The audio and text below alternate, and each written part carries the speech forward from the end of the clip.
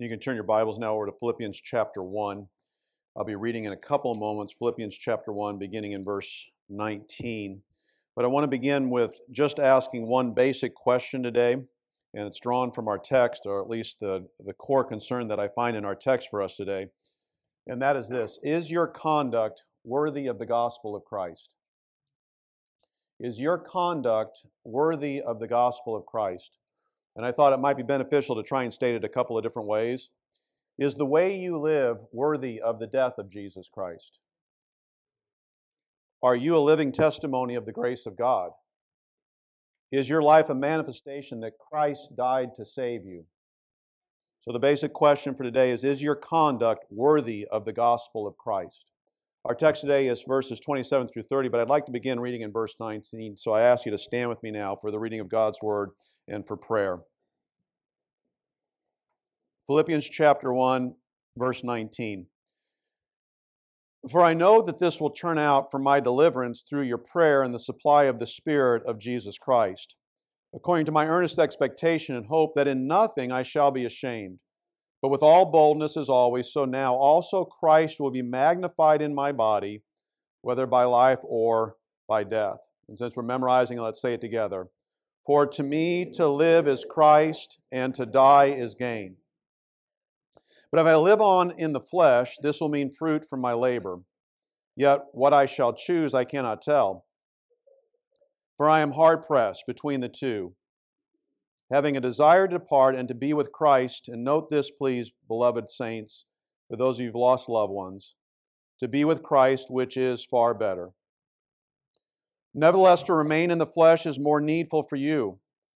And being confident of this, I know that I shall remain and continue with you all for your progress and joy of faith, that your rejoicing for me may be more abundant in Jesus Christ by my coming to you again.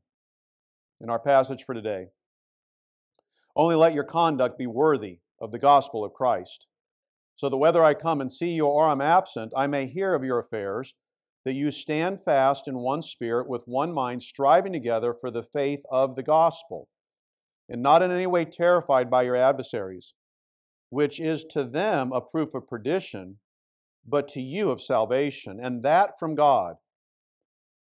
For to you it has been granted on behalf of Christ, not only to believe in Him, but also to suffer for His sake, having the same conflict which you saw in me and now here is in me. I'd like to ask Scott Miller if you'd pray at this time as we look at God's Word.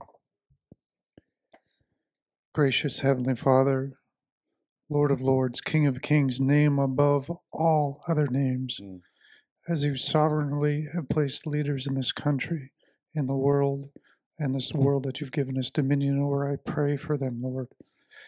I pray that they would not seek their own selfish desires. They would not even seek the will of the people, but they would first seek you. Amen. As they go about the business of giving glory to you by their leadership you have appointed them to. As we listen to the word, your precious word that you've given them for us to learn to live by, as we hear it administered today, I pray, Lord, that it would reach our ears, go through our mind, process our mind, live in our hearts, so that out of our hearts, our mouths would speak your glory, your living wisdom to all that we meet, and all those places that you've sovereignly placed us, whether it be here, out abroad in the world, or anywhere else, Lord. I just pray that these things would be manifested in us so that we would indeed be worthy of the gospel, worthy of walking worthy in the gospel that you've graciously given us. These things I pray in the precious blood, and in the name of Jesus I pray. Amen. Amen. Amen. Thank you. You may be seated. According to verse 27, and we're trying to get a feel for where Paul is and the Philippians are at this particular point, Paul was absent. We know that he was in a Roman prison, and we know the reason is because he was brave enough in a time that was hostile to Christ to declare and to preach the gospel, and he was suffering for serving the Lord. By the way, this is the common thing throughout the generations and centuries to actually suffer for the cause of Christ. We have had it really easy in our nation for a long, long time, and I'm not sure that will always be the case, so prepare. The Philippians had witnessed this, according to verse 30. Look at verse 30 again. He says, having the same conflict which you saw in me and now here is in me. That word conflict there indicates that this is an intense struggle against strong opposition. And so Paul is suffering, the believers at Philippi are suffering, and they had witnessed what Paul had endured. We don't know all of it, but part of it's found in Acts 16. So let's go back to Acts 16. I know you began reading this, but in Acts chapter 16, we find out what was some of the things that they were exposed to, that they saw Paul and Silas suffer for the cause of Christ. From Acts 16, you know that Paul is on a missionary trip. He has made his way to Philippi. If you know how Paul typically proceeded when he got to a new community, he'd go to the synagogue. There's no synagogue, though, in Philippi, which indicates that there was less than 10 people who gathered, God-fearers, to worship God. So they went down to the river. And when he went down to the river, he met this lady by the name of Lydia. It indicates that she was somewhat wealthy. She was a seller of purple. You also notice that she was a God-fearer. And the Lord worked, and she received the things that Paul said. And I'm going to use this word very specifically. She was converted to Christianity. And then she and her household were baptized. Later on in the chapter, you could read further, you'll find that there was also a jailer that was also saved by the grace of God, and his household was baptized as well. If you remember, he was about to end his own life. And Paul said, don't worry, we're all still here. You can read about that later. But right now we're going to break in to where the conflict was, the struggle, in verse 16 here in Acts chapter 16, verse 16. Now it happened, as we went to prayer, that a certain slave girl possessed with the spirit of divination met us and brought her masters much profit by fortune telling. So just capture that in your mind. I envision her to be a young girl, a little girl, who has a spirit, a demonic force. She's able to tell fortunes. And there's this group that have taken her hostage and are using her for profit. And so so verse 17, the girl followed Paul and us and cried out, saying, these men are servants of the Most High God who proclaim to us the way of salvation. Now, in context, I do believe this is the demon speaking through her, and I think you'll pick that up as we read a little bit deeper here. And she did this for many days, but Paul, greatly annoyed, turned and said to the spirit, I command you in the name of Jesus Christ to come out of her. And he came out that very hour. But when her masters saw that their hope of profit was gone, they seized Paul and Silas and dragged them into the marketplace to the authorities. And they brought them to the magistrates and said, these men, being Jews, exceedingly trouble our city. Now, they didn't mention they messed up our profit, but that was really their deepest concern. But to add to their charges, they said they teach customs which are not lawful for us, being Romans, to receive or observe. Then the multitude rose up together against them, and the magistrates tore off their clothes and commanded them to be beaten with rods. And when they had laid many stripes on them, they threw them into prison, commanding the jailer to keep them securely. Having received such a charge, he put them into the inner prison and fastened their feet in the stocks. So they were engaged in the gospel and the gospel ministry, and this was a disruption to this ungodly community. It impacted their commerce. And they also said it impacted their worship. They were told to practice customs which were not lawful. Roman citizens were only to worship the Roman emperor. So this is the nature of why they were suffering. Now, I am certain that most of you here are culturally more current than I am. How many of you have heard of influencers? So apparently these are people who don't necessarily have a skill set, but they have a large following, and they tell people what to do, right? Well, what about disruptors? How many of you are familiar with disruptors, marketplace disruptors? I see a couple of you. This group here, these people focus on a particular marketplace item, and their desire is to disrupt the way things have been done. They seek to change, to alter the conventional way of doing things. In our lifetime, we've had a lot of disruptions that could quickly come to mind. For instance, cell phones. Everybody here got a smartphone? That's a disruptor to the common way you used to communicate, and so are home computers. I mean, that's changed the way we study, the way we work, the way we do research. Could add to it a couple other ones that are rather innovative. Facial recognition and DNA testing. That changes how you look into your past and also how you investigate crimes. Here's some interesting ones that you might not think about. How about a bed in a box? In the day, you went and found a mattress. Now they just deliver it in a box, right? Or air fryers. Can I get an amen on air fryers? I don't know how to use them. If someone can give me a tutorial. Lots of other things that are web-based. Amazon, online banking, Airbnbs. All of these are disruptors. They disrupt the normal way that we do things, and there will be those who benefit. But you also have to keep in mind there will always be those who suffer loss, especially those who are doing it the conventional way and making a lot of money. And you can expect when it's disrupted, they're going to be upset. The gospel is a disruptor. The gospel should be a disruptor. When the gospel reaches an ungodly community, those who suffer loss not only of resources, but more importantly, lifestyle, selfish lifestyle options, you can expect them to be opposed to you. Let me give you a couple of ways that this could take place with the gospel if our conduct was worthy of the gospel of Christ.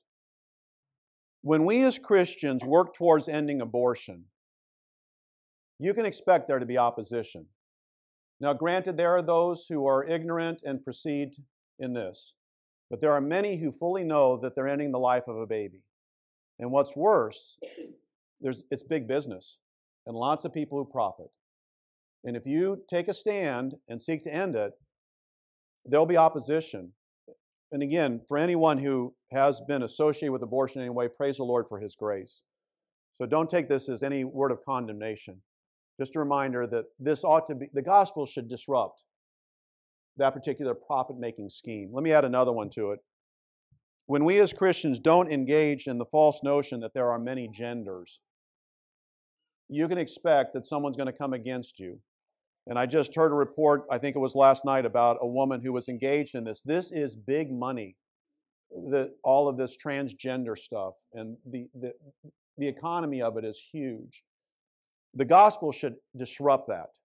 It should alter that. When you as a Christian are brave enough to share Jesus Christ in the workplace or in a club, and those who are maybe profiting through ungodly, unethical practices are disrupted by the gospel, you can expect someone to silence you, to cancel you, to try and put an end to your witnessing.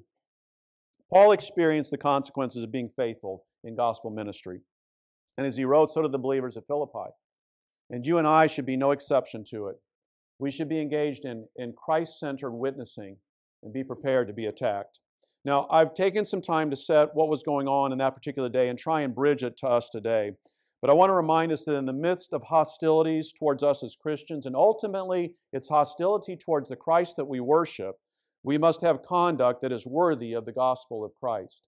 For those of you who like to take notes, the word conduct in this particular passage, embedded within it, is the word for citizen. And if you want to write down a cross-reference when we get there, chapter 3 and verse 20 tells us that we are citizens not of this earth, but we as Christians are citizens of heaven. And so therefore our conduct is to be befitting of where our citizen actually lies. So what is this conduct? What is the conduct that is worthy of the gospel of Jesus Christ? I would dare say that most of you might already start thinking, and I was encouraged last night as we talked about it at our service last night, because I asked the question and people responded. Someone right away knew that ultimately it had something to do with the way that we think. That our minds have to be transformed and renewed day in and day out by the grace of God. And this is in keeping with where we're going to go in Philippians chapter 2. Have this mind which was also in Christ Jesus. What we're going to see in Philippians chapter 2 is that we're going to need humility to be obedient to our Heavenly Father. We're going to need courage to suffer for eternal purposes. We're going to need determination to put the needs of others above and before our own needs. We're going to need wisdom to fulfill the role that God has called us. We're going to need to be faithful to glorify our Lord and Savior in all things. Now, there's more that we'll add to this, characteristics like gentleness, kindness, joy, generosity, and definitely patience. But ultimately, it's a different way of thinking and then a different way of living.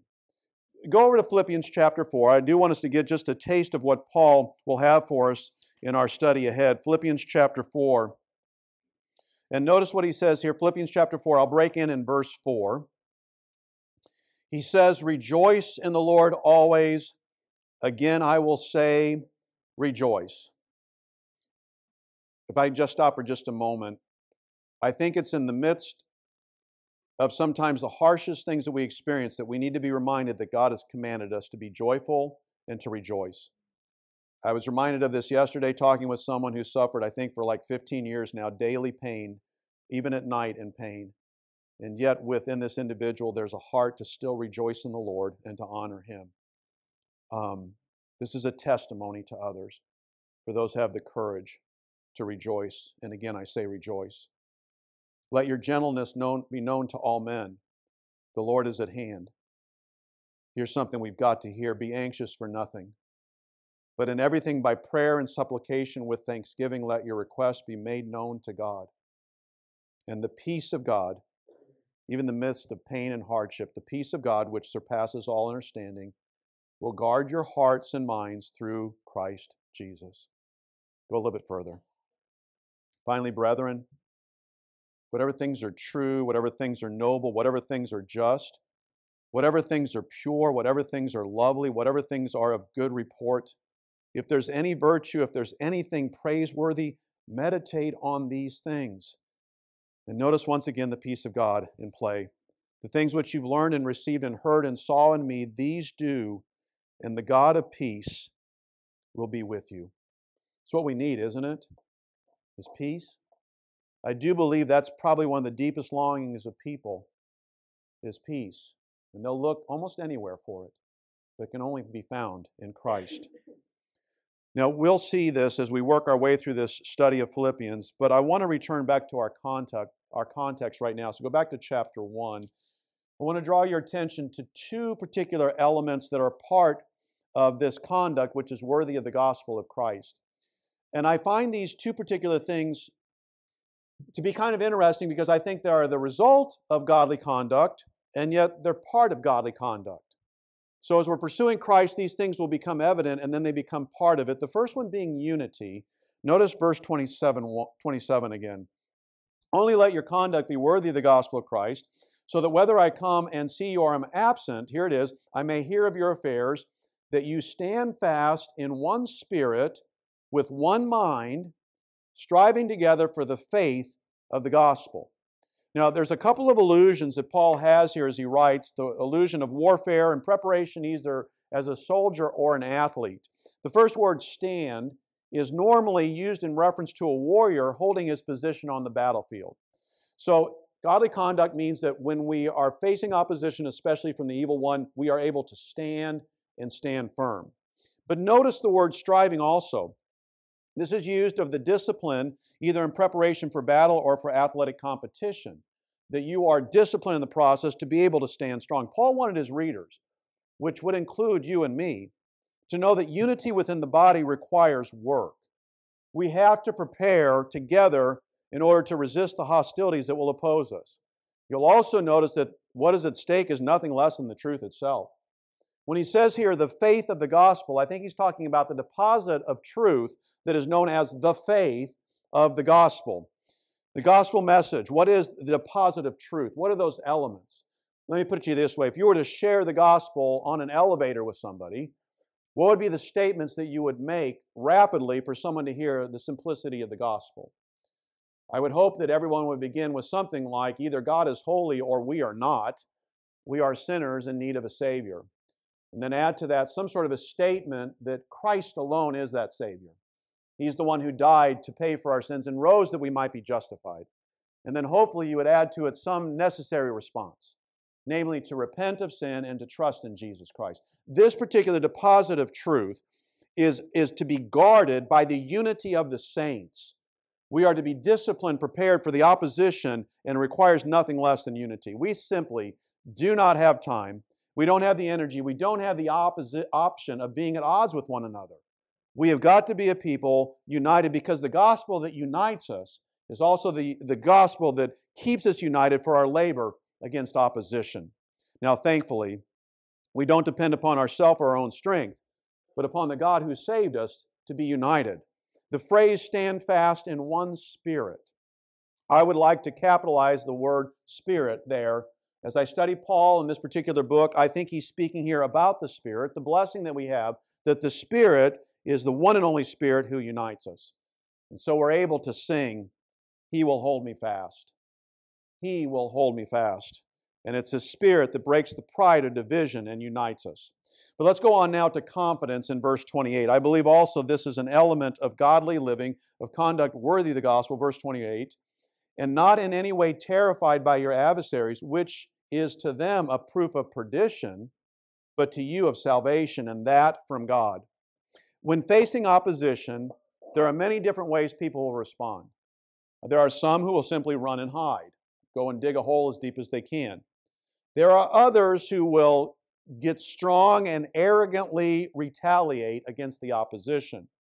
There are some who will try and appease, blend in with just a little bit of ungodly living, try and fly underneath the radar. As Christians, we should be confident in the Lord, not afraid, not terrified, not seeking vengeance, nor retaliating, but as the Bible says, wise as serpents and harmless as doves. We're not going to go out and seek problems. We're going to not try and start a fight. But we have to know, led by the Spirit, when to speak and when to be silent, when to share the good news that Jesus saves, and be ready for the opposition that we'll face and even the suffering that we'll endure. And it will be our conduct worthy of the gospel of Christ, which, if you notice in this passage, will be assigned to believers and even to ourselves. To unbelievers, the sign of our godly conduct will actually be a sign to them of perdition, that they're lost. Believe it or not, when we live for Christ, if God's at work, if the Spirit's at work, other individuals will go, I don't know what's going on here. I don't have that peace. I don't know this Christ that you speak about. But for those of us who are saved, it'll be a reminder to us that, yes, we've been saved by the grace of God alone. Because I wouldn't live this way if it were left up to me. Now, let me make a couple of comments. Let's stop for just a moment. Number one, in light of what I just said, you will not be confident if you are not daily walking humbly with your God, denying yourself and taking up your cross. It is a daily endeavor. If you lack godly conduct worthy of the gospel of Christ, it's probably because you're not engaged in the foundation of a life of devotion, seeking the Lord early in the morning, throughout the day, and as you end the day. There's no substitute for the basic disciplines of being in the Word and being in prayer. Can I get an amen on that? Someone mentioned to me this last week, actually several individuals mentioned something about this. They said, I've never been part of a church that puts so much emphasis on memorizing Scripture. And they were thankful for this. This wasn't something they were saying, I don't like this. They were very thankful for this. My challenge to the men on Tuesday morning, the older men that we call ourselves silver saints, that's a good representation, is to memorize at least 1 to 5 life verses and have those tucked away so that as the body fades and the mind diminishes, that your mind might be stayed upon the Lord. And I drew this from an example of an older man that did this. And I thought it was I think it's a great way to think about passing even through the valley of the shadow of death, that your mind would be stayed upon the Lord. The psalmist declares, your word I have hidden in my heart that I might not sin against you. We need his word. If you are not seeking the Lord, I know we're past January 1st, but maybe this would be a good New Year's resolution on January, what is today? The 8th. On January 8th, let's make this our resolution to seek the Lord. Go to Luke chapter 12. Luke chapter 12. The contrast that's laid out in Luke chapter 12, I think, is significant for us in Luke chapter 12 and the call to seek the Lord that's in that passage. Luke chapter 12, I'm at verse 22. And he said to his disciples, Luke 12:22, therefore I say to you, do not worry about your life and what you will eat, nor about the body what you will put on. Life is more than food, and the body is more than clothing. And I have to tell you right now, I'm feeling with inflation, I need to hear this passage. I used to think going out to eat was a treat. Now I think going to the grocery store is a treat. Can we really buy food today? Can we really have some of that? Consider the ravens, for they neither sow nor reap, which have neither storehouse nor barn, and God feeds them. Of how much more value are you than the birds, in which you view by worrying can add 1 cubit to his stature? If you then are not able to do the least, why are you anxious for the rest? Consider the lilies, how they grow. They neither toil nor spin, and yet I say to you, even Solomon in all his glory was not arrayed like one of these. If then God so clothes the grass, which today is in the field, and tomorrow is thrown into the oven, how much more will he clothe you, O you of little faith? And do not seek what you should eat or what you should drink, nor have an anxious mind. For all these things the nations of the world seek after, and your Father knows that you need these things. And here's what we're called to do. But seek the kingdom of God, and all these things shall be added to you. Can we get an amen on that? If you're not seeking the Lord, then seek Him. The other thing I want to say is this. There should be unity amongst the brethren in the body of Christ, with or without opposition. Now, I think it's true, and definitely there are some people that really need some opposition. They almost need an enemy, an adversary, in order to be productive. And one of the things that I find the saddest, though, is that when people are not united unless they have a common enemy, they fight and bicker amongst themselves, but give them a common enemy, and then suddenly they're united. Let us only look to what is unseen to recognize that we have an adversary, the evil one, and that is sufficient. Let's not view anyone that we see as ultimately the problem. Let's recognize that there are opportunities for us to share the love of Christ, the gospel of Jesus Christ, that not only unites us initially in salvation, but helps us as we are sanctified day by day. Now, as we do this, as we are engaged in gospel ministry, we shouldn't be surprised that we will suffer. But what's interesting in this passage is this is part of the gracious gifts that God gives to us, to suffer for Christ in the gospel. Look at verse 29 back in chapter 1 again of Philippians. Philippians 1 and verse 29. Here's what he says, "For to you it has been granted on behalf of Christ, number one, not only to believe in him, but also to suffer for his sake." Now, I know that there would be many who are surprised by the first part of the verse, namely that faith is actually a gift from God. Not everybody has faith. Not everyone is believing. And the writer of Hebrews seems to indicate this as well and says, without faith, it's impossible to please God. If everybody had faith, everybody would be pleasing to God. But this is a gift from God. But the second part, let's be honest, is a bit unsettling. That God would grant to us to suffer for Christ. That this is a gracious gift from God. Now, we're going to look deeper into this as we go into this book, but let me just make a few comments about suffering if you're building out your theology on suffering. First one I want to say is this, is suffering is not enjoyable. Can I get an amen on that? There's no sense in walking around when you are struggling to say, it's fine, I'm fine, everything is fine. We are believers, the Lord knows what's going on, and it is good for us to share with one another. This is hard. This is painful. And be okay with that. That might be what God uses just to flush part of it out so that you, again, find that peace of God. And by the way, thank you all for reaching out to one another. I heard a story again this last week of somebody who reached out to someone in our church just at the right time. It was a blessing to them. It's not enjoyable. Let's understand that it isn't. It's okay to do that. Number two, let us also understand that suffering is ordained by God. It's ordained by God, and I know that's a big word. It would not happen, though, if He did not permit it. And ultimately, we have no need to defend God. If it occurs, it is part of His perfect will. And so we should acknowledge that suffering is what God has ordained. Number three, realize that suffering is a testimony to the lost and to the redeemed. How you suffer, if you suffer well, is a huge witness to unbelievers. Because they'll wonder how you're doing it and how you're getting through it. And you can tell them, apart from Christ, I wouldn't. But for fellow believers, if you suffer well, realize that the comfort that God grants to you is a comfort that you can give to others. So this, too, is a gift from God as a testimony to the lost. Finally, let us recognize that suffering is part of God's means to conform us more and more to the image of Christ. Suffering God uses to conform us. Why? Because in the midst of our suffering, we once again realize we are not sufficient in and of ourselves. And we turn to God and say, Lord, I need you. Lord, I need thee. Every hour I need thee. Don't waste your suffering. God has entrusted it to you for the benefit of others and for yourself, ultimately for your good, and definitely for His own glory. Both believing and suffering are gifts from the Lord. So let's just add a few ways that could be applied. If you are not included in something because you are living for the Lord and you're suffering because you didn't get included, you've lost nothing. I remember we used to tell our children, the Lord might be protecting you from something that you don't need to be part of. So if you're not included because you're living for Christ, that suffering is not that big of a deal. If you are dismissed or rejected because you honor the Lord, then you draw near to Him. And you know of His comfort and His presence and His power. And if you're attacked for your beliefs, then fear not, for what can man do to you? I remember years ago asking a friend of mine out in Virginia, what's the worst thing that someone could do to you? And he said, I guess they could end my life. And then our response would be to live as Christ To die is gain. Now, I want to go back to our passage in verse 27 by way of conclusion. I want to note one more thing in verse 27, and that is accountability in this passage. And in the context here, I find this to be important as it touches on church leadership in verse 27.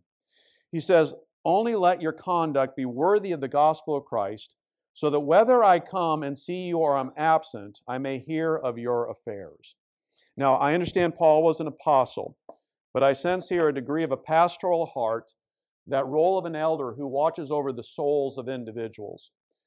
Do you remember the little book towards the end of the New Testament of Philemon? Do you remember Paul was dealing with a runaway slave by the name of Onesimus, and he sent him back to his master Philemon? He said, Philemon, I want you to receive him back no longer just as a slave, but now as a brother in Christ. Do you remember what Paul also put in that letter? There's some accountability in that letter. He said towards the end, and oh, by the way, prepare a bed for me, because I hope to come and see you. I think that's Paul's way of saying, what I'm telling you to do, I'm going to check up on. Inspect what you expect. I think Paul's saying the same thing here. I expect of you as believers at Philippi, even though you're suffering, that you might have conduct which is befitting of the gospel of Jesus Christ. And I'm going to pay attention. If I don't get to come, I know someone's going to tell me. So, by all means, draw near to God and do just that. So I think most of you know I hit a benchmark in December. I turned 60 years old. Someone said, you're old. I said, no, I got old at 55. That's when it all started to fall apart. So I'm past that already. But on this 60th birthday, I received a ton of birthday cards. And I don't know what it was about this particular year, but I just felt I was so moved by all the notes and the cards that I received. I think part of it is because this coming summer, Lord willing, I'll have been here at 30 years at Community Bible Church. So a year from now, I'll have spent most of my life at Community Bible Church as pastor, which I think is a wonderful gift from the Lord. But I received some notes from people from 25 and 30 years ago when I first became the pastor here. And so many of them wrote and just talked about how what the Lord did in their lives back in the 90s. And then others since then too. And I got to be just a small part of that, of what God was doing. And I just was overwhelmed. I will tell you that there's no greater gift, I think, than a church can give to their pastor and the leaders, is to be a church that seeks the Lord and is united in Jesus Christ. And I want to testify, and I want to say, praise the Lord, that I've got to be part of a church like that for so many years. Like every church, every group, we have our ups and downs. Sometimes we're rough, but God is good. And I just feel so blessed. And I thank God. I think there's some Psalms that are good to look at every year. One of them is Psalm 1, and I want you to go to Psalm 1. Psalm 1. I think it is good for us to be reminded of these wonderful deposits of truth that God has given to us that should delight our souls, but also instruct us, and at the same time, grant important warnings to us. This psalm is like many psalms. It's going along, it's great, everything's happy, and then suddenly we turn our attention to the wicked. And I think that's necessary for us always to be mindful of that, to work out our salvation with fear and trembling. If you don't mind, stand, I want to read this. You can follow along or you can listen. The psalmist declares, "Blessed is the man who walks not in the counsel of the ungodly, nor stands in the path of sinners, nor sits in the seat of the scornful. But his delight is in the law of the Lord, and in his law he meditates day and night." What a blessing then. He shall be like a tree planted by the rivers of water that brings forth its fruit in its season, whose leaf also shall not wither, and whatever he does shall prosper. Now here again, this is important for us to heed these warnings and pay attention. The ungodly are not so, but are like the chaff which the wind drives away. Therefore the ungodly shall not stand in the judgment, nor sinners in the congregation of the righteous. Listen to this wonderful truth. For the Lord knows the way of the righteous, but the way of the ungodly shall perish. Heavenly Father, please grant to those who need it today to note and heed even this warning within this passage. If, Lord, there is one who is ungodly here today, I pray that you'd overwhelm them with your grace, that the simple message that they are in need of a Savior and Christ alone is that Savior. May today be the day that they hear the commandment that you've given, that all men must repent and all are to trust in your Son, Jesus Christ. Lord, if there is someone here who is wayward, and maybe even at this time is questioning whether or not they know you, then I pray, Lord, again, you'd visit them with your Spirit this day and either convict them of sin or righteousness. If they need to repent, then please, may this be the day of salvation. If, Lord, though they need to repent because they do belong to you and need to, again, commit to seeking you, then, Lord, may this be the day. Mark this day, I pray, in their life, that they have determined once again to seek you with our whole heart, mind, body, soul, and strength. Lord, you have called us to be a people, a particular people, a unique people, who are not only set apart, but considered strange. And I pray, Lord, that our conduct would indeed be worthy of the gospel, that our lives would demonstrate that we recognize that your Son did in fact die to pay for our sins and rose from the dead, that we might be right with you. Help us to praise you, not just as we gather, but as we go out now, to be a people who share the good news that Jesus saves, Jesus saves. And I pray this in Jesus' name. Amen.